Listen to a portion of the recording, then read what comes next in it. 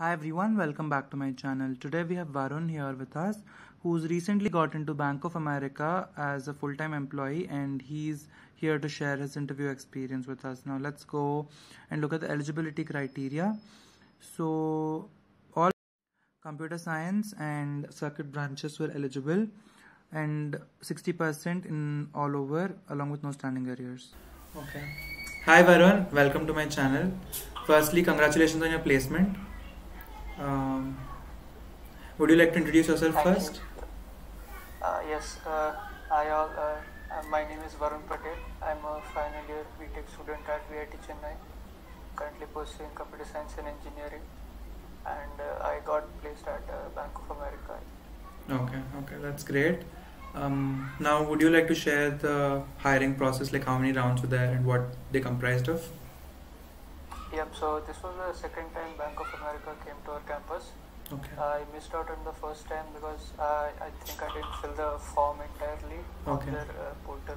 Okay. So I just didn't care much about at that point. But in January it came back again, and this time I filled out the form and I was notified about the hiring process. So first round was our online assessment. It was Bank of America does its online assessment on the HireView platform. It's a virtual assessment. Okay. There are 2 coding questions and 3 virtual video answer questions. So they'll just display questions and you'll have to speak within a stipulated time period. Okay. So 2 coding questions are basic questions, one on numerical, one on numbers and one on strings. Okay. After that, we had basic questions like 3 questions like why would you think you're a good fit for the role, and where do you see yourself after joining our company or in the future. Okay. So that was that. They would receive our answers and we would get the responses about the next round. So after that there were 2 interview rounds, face-to-face interview rounds. First one was a technical interview round. Okay. Around half an hour per person. So technical round, they'd basically start off with your resume, look at what all projects you have mentioned, what all extracurriculars you have mentioned, and ask me to summarize any one of my projects. Okay. And I mentioned an AIML project that I did, and they asked me questions regarding it, what all libraries I use and etc. What all difficulties I face and etc. Okay. After that, they moved to DSA, majorly DSA. I studied DBMS because I thought it would be asked. I had read a few posts on GFG archives of Bank of America interview experiences, but DBMS was not asked much, so they moved to DSA.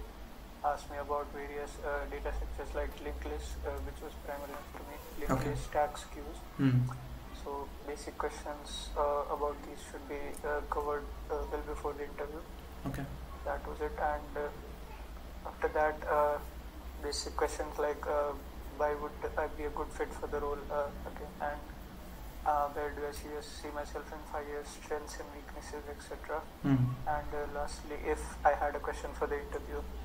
Okay. So around half an hour interview process was in this first round. This was at around 10:30. So 10:30 to 11 was my first round, and I got a mail at around 1:30. Okay. That I would have my second round at 2 something. So the second round was a mixed HR and technical round. Okay. Where they get started with my resume, asked me to describe my project and what all non-technical difficulties I primarily face, and how did I deal with those. Okay. And after I explained that, they moved on to my non-technical part of the resume, extracurricular activities and such, and where I had mentioned I was a part of the photography club of VIT Chennai, and I also volunteered in the TEDx VIT Chennai events. Okay. So here they asked me what was the hiring process and stuff, and how did I get through, and what all things I learned. Okay. So, and that was primarily what they were seeking for, like how would I deal with an unknown situation. Like they even asked me how would I deal with if they asked me to learn a new software or something like that. Okay. to which I answered I would have to get familiar with what it does at first, and after that how it does. So that's pretty much it. Okay. And after that, again, why would I be a good fit for the role? And where do you see yourself in 5 years? So Okay. I mentioned learning as a key attribute to my career, because learning is constant, and Okay. it should be taken up everywhere we go, not only career-wise but other things as well. So that was it, and this was on the 21st of January, the Okay. HR rounds, and 2 days later we got the mail of the final confirmation. Okay. That was the entire process. Okay. Okay. That's great. Yeah, congratulations again. And do you have any suggestions for people who want to get into Bank of America? Yes, so as I mentioned, Geeks for Geeks was a big help, obviously, not only for Bank of America but for any company, any other company placement for that matter. And thoroughly basic concepts like DSA, DBMS, SWOOPs are a must, and proper grasp of these concepts on a particular programming language, preferably Java, C or C++ is also highly important, which Geeks for Geeks and a few other websites provide very sufficiently, and going through these is always important. So Okay.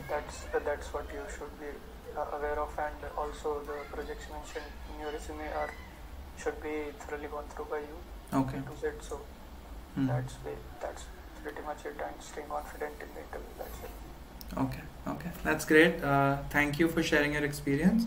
And yeah, thank you.